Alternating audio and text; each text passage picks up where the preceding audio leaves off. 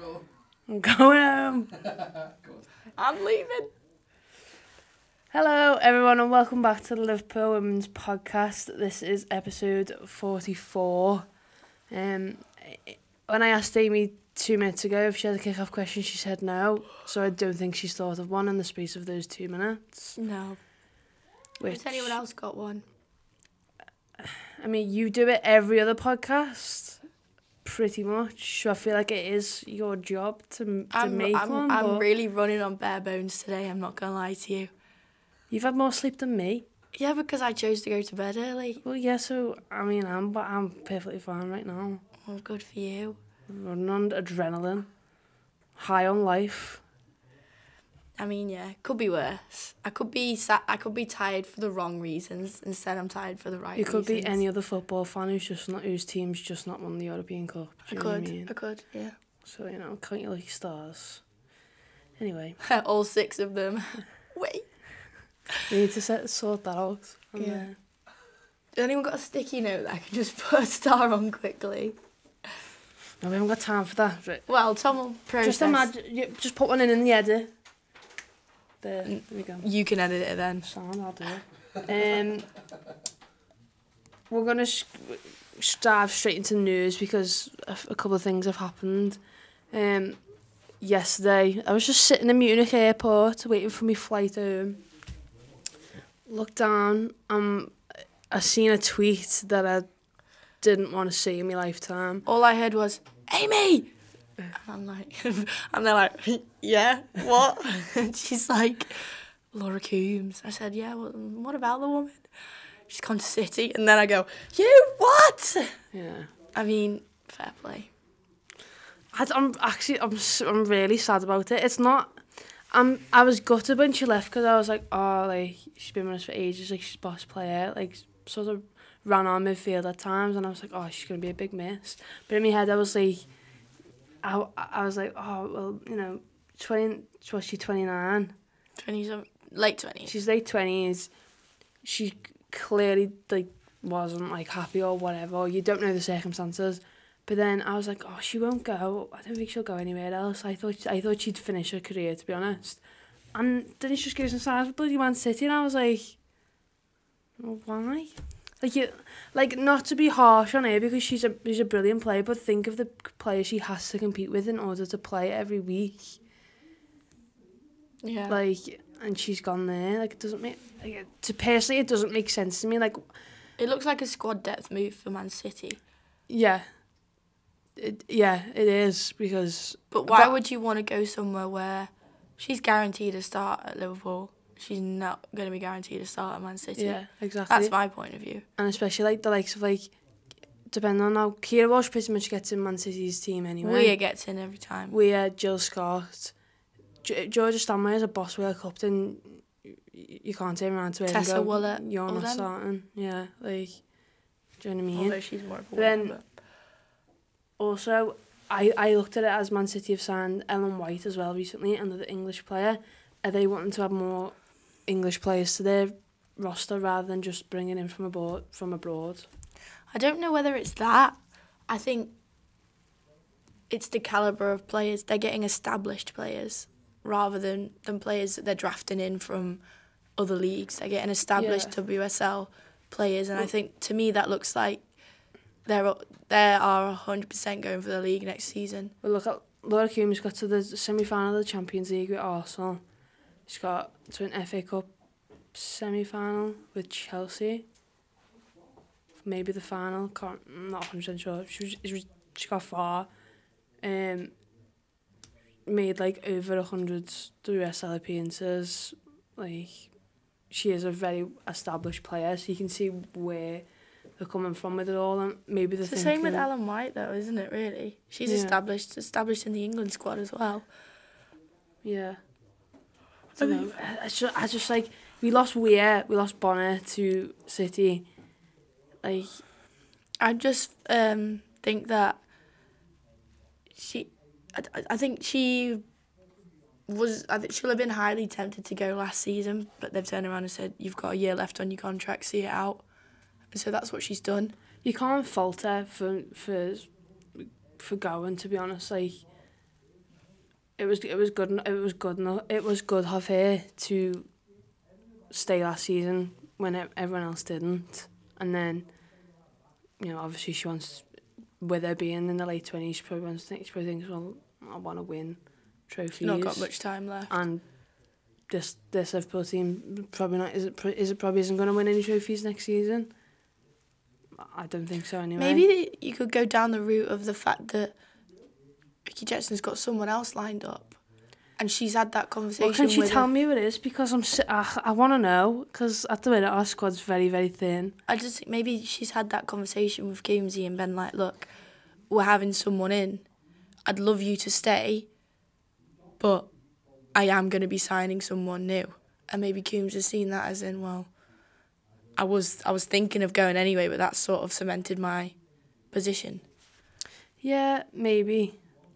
That could have been a conversation they could have had, but I don't think Vicky Jepson would have wanted to lose a player like Laura Coombs. I think Jepson will have done everything possible to keep her here, but at the end of the day, when a player decides that they've had enough and they don't want to be a part of a club anymore, she can't stand in their way, can they? Can she?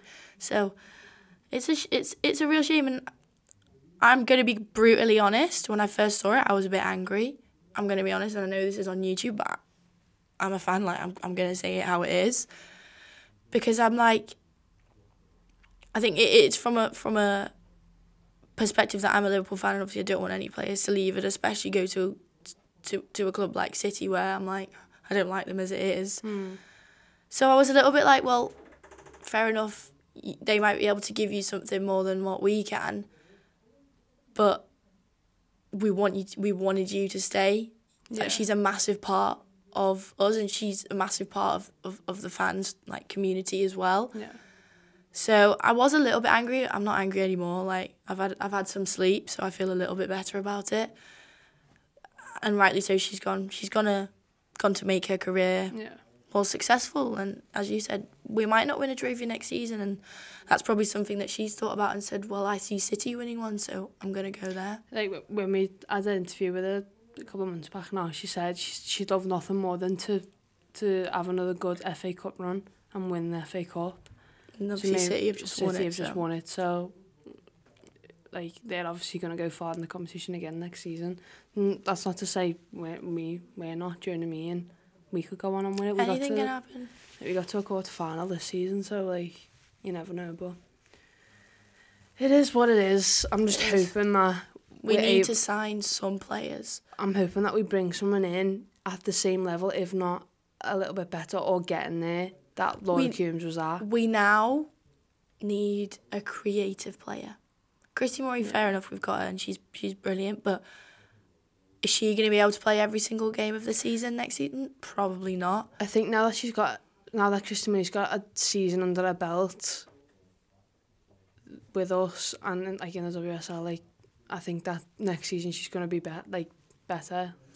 Well, I hope so, but we need some more creativity in the field. But yeah, we do. We need just more creativity in general, I think. I think we've commented on Sweetman Kirk so much this season to get us those goals, and when she hasn't been firing or on the pitch, we've really struggled. And there was a time where we had a lot of injured players. And I just feel like I want us to sign someone. Like, City have done well so far signing people. Arsenal have done very well signing some players. United as well. I haven't really heard much from the others. I think, was it Bristol signed someone? Something like that. Like, teams are getting their work done, and I think it was the same conversation that I had with my brother last year before the Men's World Cup started. You get your business done before the World Cup. And we're a few days away now, and we've not seen much happening. It could be different in the women's game, could be, but usually you get your business done before a major tournament, because players get injured, then they don't sign, sort of stuff. But then a competition like the World Cup is the opportunity where you send your scouts, and you don't know. Look at, like... But they could tap other people who then tap them up. And then you compete with them. Yeah, but you have to compete with clubs anyway. Do you know what I mean? Like, that's just potentially the way it is. Not if they're the number one target after the World Cup. Then it gets a little bit more difficult. I see what you mean, but if you I'm always in favour of getting your business done before it. But if you look at James Rodriguez before the 2014 World Cup. No one had even really heard of him. He has a belt of a World Cup and he signs for Real Madrid for a world record fee, do you know what I mean? And I mean, yeah, he's like, oh, I'm not really bothered about where he is or what he's doing now, but that happened, and that's going to happen for so many players in this women's tournament as well. Because think of players from like Thailand and Nigeria and all that. Jamaica. Exactly, who are like playing for clubs that are so much lower than what they probably should be, who can make a name for themselves And then further develop, yeah. And developing the WSL, do you know what I mean? Like, there's those type of players, and especially young players as well. This is the time for them to be like, I'm going to show people what I can do. Yeah. And if they get that small little break at a club, then they're going to take the opportunity with both hands. Like, people are going to look at Liverpool and say, I'm going to play for Liverpool. Yeah, we're not the most attractive team. We've had a little bit of trouble, but it's still Liverpool, do you know what I mean? Like, you're going to play for a top side, like a top club, who will go places in the next couple of seasons. So that's what I look at it as. The World Cup's like your own platform, yeah. It's like your own personal brand of shopping, isn't it? It's like basically like an online shop where you can be like, I want that one, I want that one, I want that one. Add to basket. £5 for delivery, no thank you. I mean, I think it'd be a little bit more expensive if you delivered a player. I'm not gonna lie to you, but I'll let you keep that metaphor. Yeah, but that's what I think. We got a question. This podcast is pretty much gonna be like transfer updates, like club updates over the next up until like pre-season and all stuff like that, and like games begin again, because obviously there's a World Cup, so we're not gonna not talk about it on here as well. Also, we have very limited time. What? We have no time to be able to do like an in-depth podcast, and there's probably nothing really to talk about. That's what I'm saying. There's nothing really to chat about because there's nothing going on with Liverpool other than transfers, but you never heard anything anyway. So you don't hear it until it happens. Exactly. But we got a question on Twitter, I think it was. They want to know who's our favourite to win the World Cup and how far can England go. And we put a World Cup Q&A out last week, or the week before, or whenever it was. I don't know. All the weeks recently have just roll into one. Yeah. It was recently. It's on YouTube. It's on the channel. Go and I have feel a look like at it was last week. It was, and like we sort of got asked this question, but then I feel like what the bookies' favourite, so as you would say, compared to like what your own personal favourite. Do people bet on women's football? Yeah. Really? Yeah. Well, I'm gonna start. You could a couple of weeks ago you could bet on the Houston Dash game. I was gonna do Rachel Day to score, but I was like, I have 50p in my account, so I didn't. Do you reckon you can make a lot of money from gambling on women's football? No, because the odds are awful. I don't know. I think maybe in the World Cup the odds would be a lot better, but like when it's like WSL and whatever, like they're not really that high. A win's a win though, innit? But like if you bet like £1, you only get like £1.19 back, and it's like, well, 90p will buy you 3 fudges. I don't like fudge. So. I actually can't.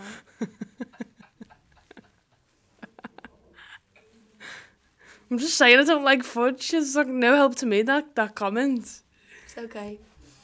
It's alright. Who's your favourites to win the World Cup this year? Thanks, Tom. Thanks for putting us back on the track. I think the top 3 is... No, who is your No, one? I'm not... I haven't answered the question. I haven't finished answering the question But you yet. started off saying top 3. I think... the question's not, 1. Did I say these are my top 3, or did I say I think the top 3? That's the same thing. So I think the top 3 of what people are saying at the minute is England, USA, or Germany. Yeah. Yeah. And I'm going back on me, you know, home sides. If I was out to pick out of them 3, it's us. I don't know who I'd go for, you know. I feel like it'd be I'm going to do a Lauren here. I've got 3 to choose from. I haven't got 3 to choose from. I think it's going to be between us, Germany and Japan. And I'm actually itching towards Japan, you know. But I'm going to go Germany. Because I can make a decision. I've just made a decision. Oh, it's getting rather warm in here, isn't it? Yeah, Japan's a good shout. You could throw Netherlands in there as well, but I don't know. I can't have more than one apparently, so I'm not going to say. We've spent too much time with each other recently. What about Netherlands? Just said Netherlands. You've got the headphones on? Yeah. I mean Canada. I do like Canada as a team, but I don't think so. I don't think they can win it. I think they can get like... They'll definitely get out the groups, but I don't think they'll win it. So as any Canadians. I don't even know who's in their group. I can't even think who's in their group. But I agree. It's quality stuff, that, Amy. Really seldom. If this is someone's first video that they've watched, has just stumbled across the thing, I think I'm not subscribing. Please just gif all my facial expressions to be like. Anyway, England have left for France today. You've seen all the videos this morning of them all going. They all look... We've been on too many planes recently. They were at did they go from Gatwick or Heathrow? Because we were at Heathrow yesterday. Might have seen them. If they met up at St George's Park, it'll be Midlands, wouldn't it? No, they didn't. It said on the ticket before where it was. I didn't read it. It wasn't East. It wasn't East Midlands. I didn't read it. I think it was Gatwick. It doesn't matter. No one cares. Do you know in German, airports, Flughafen. I love that word, Flughafen. That's a sign Germany going to win the World Cup. I've honestly got tears in my eyes, you know. Flughafen. I really hope it is that now. Otherwise, that's really awkward. Where did you see that? In Munich yesterday. Is that yesterday? Yeah. Flughafen.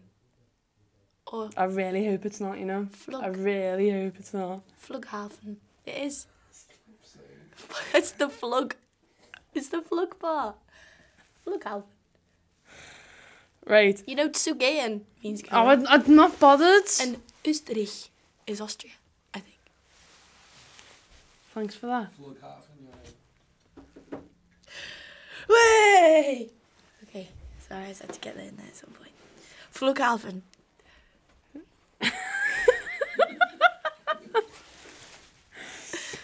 World Cup kicks off on Friday. France and... How will all the players be getting there? Via a... Flughafen.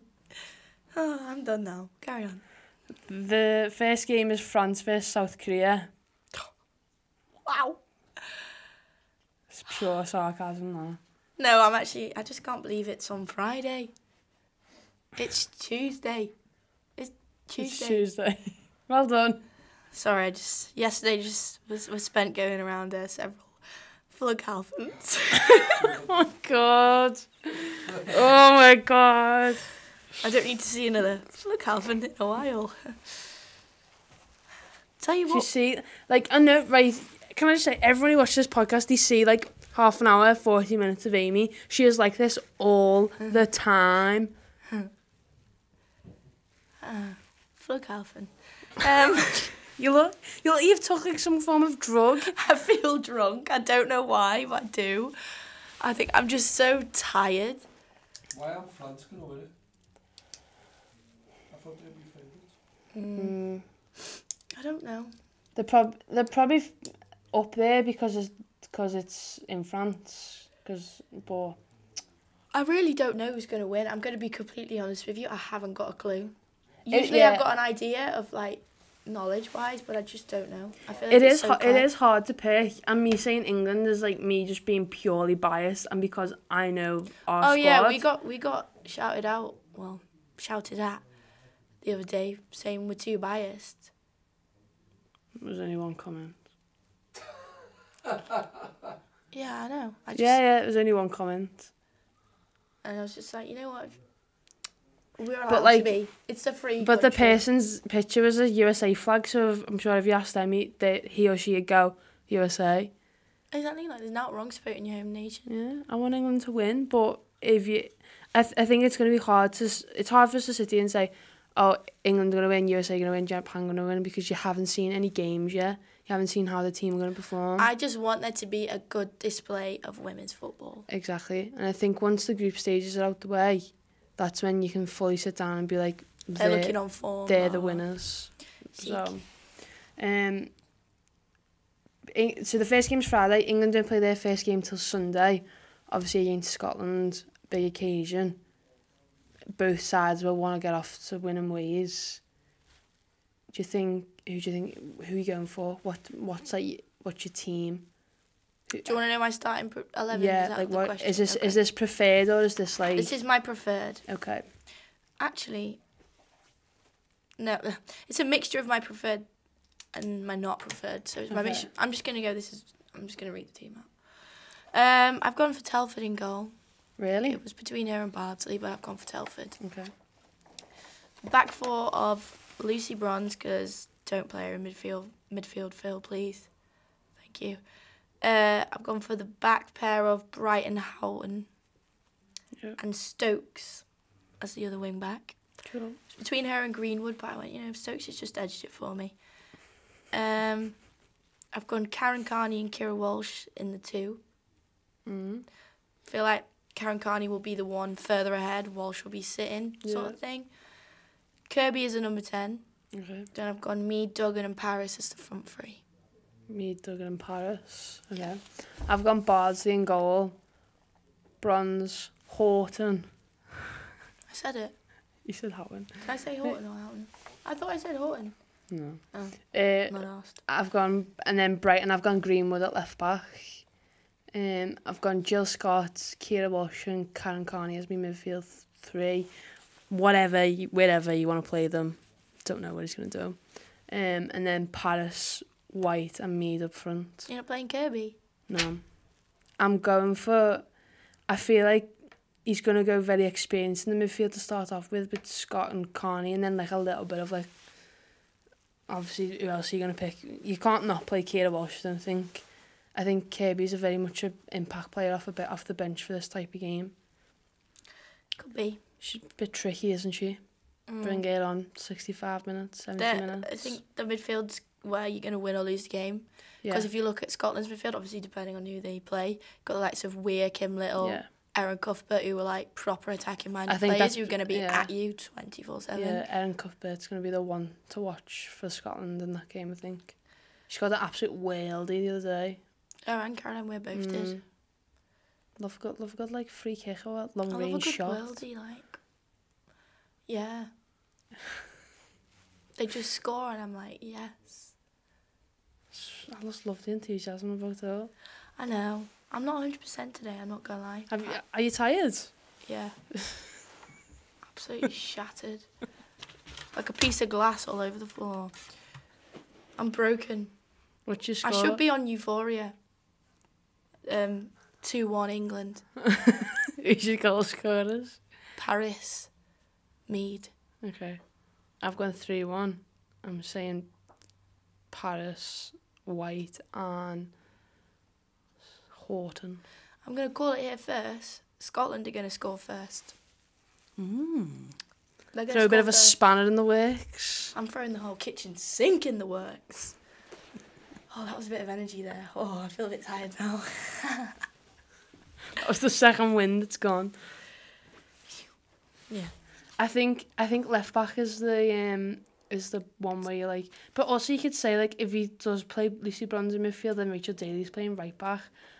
I think that's why he's gone very like light in midfield, like why he's picked the likes like Jade Moore and stuff like that, because he's going to play Lucy Bronze in midfield at some point. I don't think he is. I think he will. I think she comes on.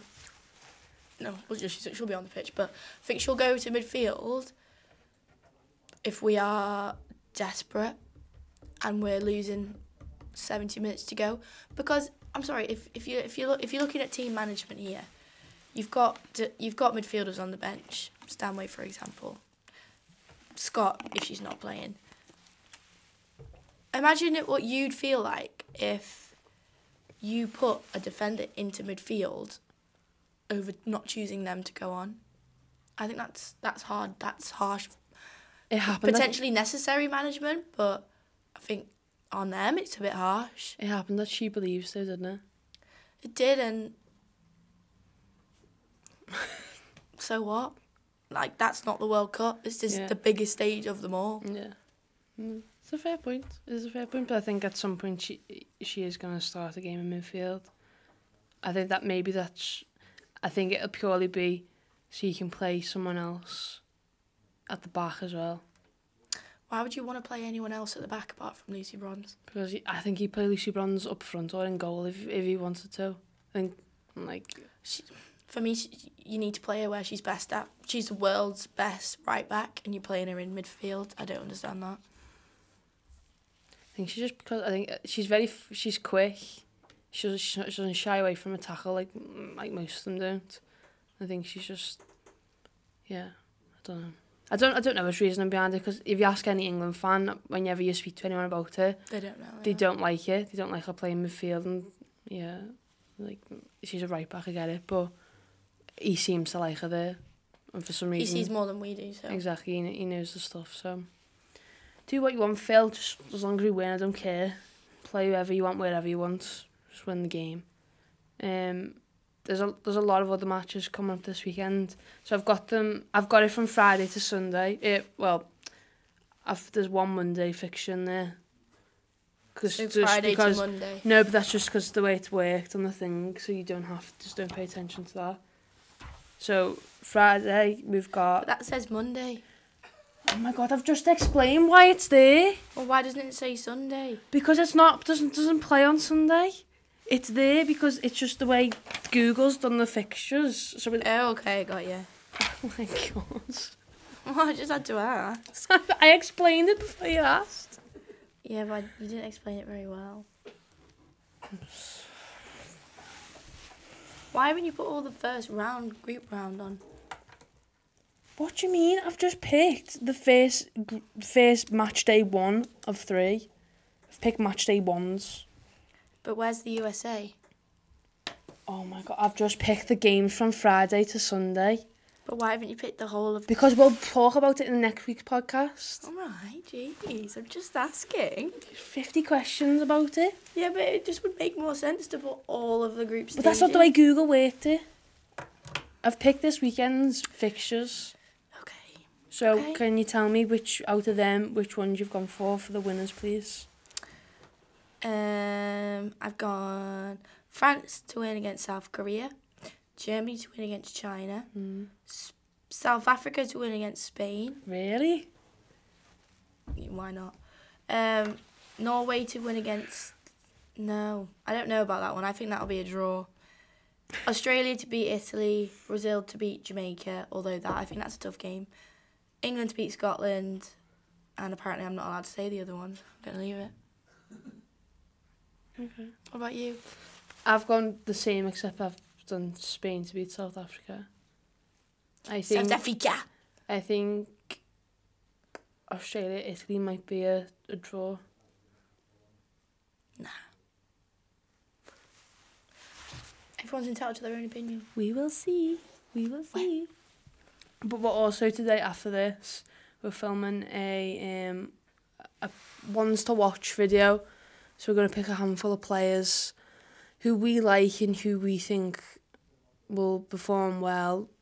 You know, I feel a lot of players, this is going to be their first World Cup, like first major tournament as well. So you never know. You never know. You could find the next biggest star of England or South Africa or Spain or Italy women's football. You could watch it happen. You could watch it unfold in front of your eyes. Your very eyes. The world's changing, people. We're going up in this world. How long have we been going for, Tom? It's enough. That's fine then. It's enough. Get me out of here. Get me out of this room. Thank you for watching. Thank you for listening. Most of you probably clicked off after 10 minutes. That's fine as well. We got the view anyway, so you know. I'm really joking. Yeah, thank you for watching. Thank you for listening. Like the video if you liked it. Comment. Let us know your thoughts. If you got a question, ask us a question. If you agree with anything, if you disagree with anything that we've said, let us know. Keep an eye out for the ones to watch video, and we will see you all next week with another podcast. Ta-da.